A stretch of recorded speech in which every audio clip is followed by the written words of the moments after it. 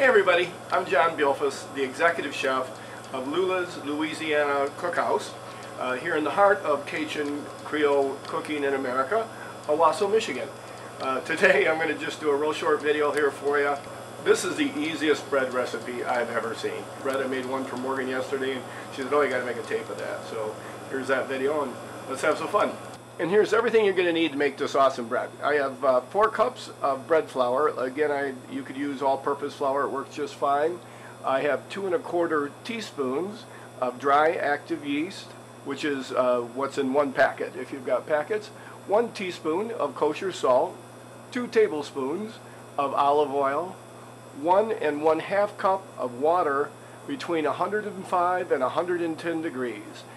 That's the most important part. The only thing you could screw up is have the water too hot or too cold to dissolve the yeast.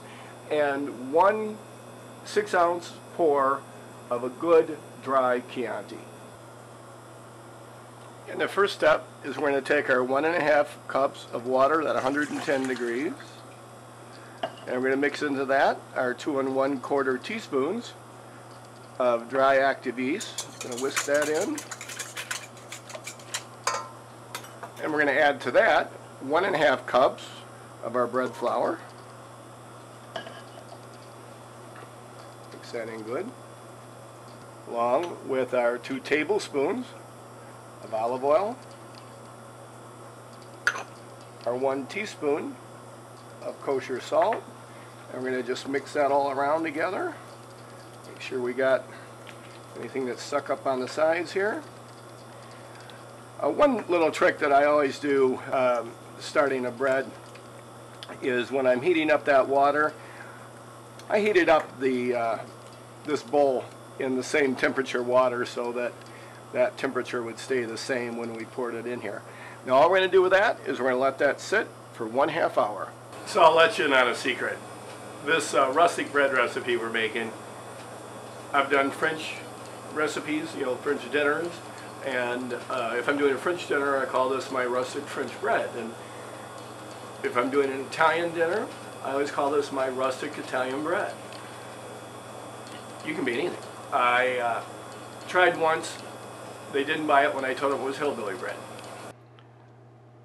This has been about 25 minutes, and I've got about 5 minutes to go, but I just wanted to show you. You can see it's starting to bubble up. In another 5 minutes, we're going to take it over to the stand mixer. So that's been a 1/2 hour, and I've put it on the stand mixer. I'm now going to add my 2 cups of additional flour.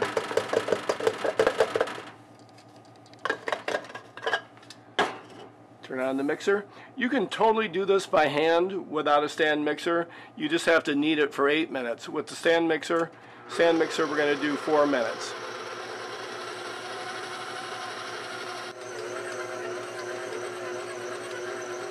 See, that's come together nicely. We've just got about 3 more minutes to go.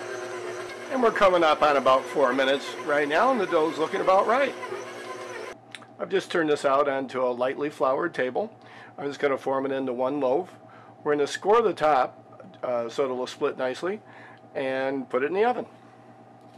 I'm going to score the top of this.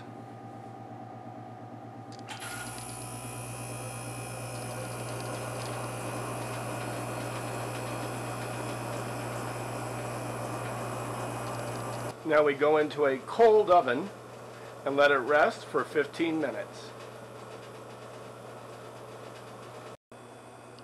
Well, now that's been about 15 minutes. We're going to turn the oven on at 4 1/4, and that will be done in about 30 minutes. I'm going to set the timer for 20 just to get a good look at it at that time. And here we are about 22 minutes. It looks almost done. I'm going to give it a couple more minutes and we'll be good to go. Well, there we go, a nice loaf of rustic white bread. The best way to check that these are done is just give them a little thump on the bottom. If they sound hollow, they're done, but that's about the color it should be. Now we're going to let it rest on a rack for a good 1/2 hour before we cut into it, and I sure hope you enjoy. Well, there it is, beautiful loaf of rustic white bread. Doesn't get any easier than that, and so take some time, make it. You can come home and have this out of the oven in 1.5 hours. Hard to beat that with making homemade bread. So thanks again for watching another exciting episode of Bored Stiff in my closed restaurant totally unprofessional videos with John. It's French bread. It's Italian bread. It's Greek bread. It's freaking Wonder Bread.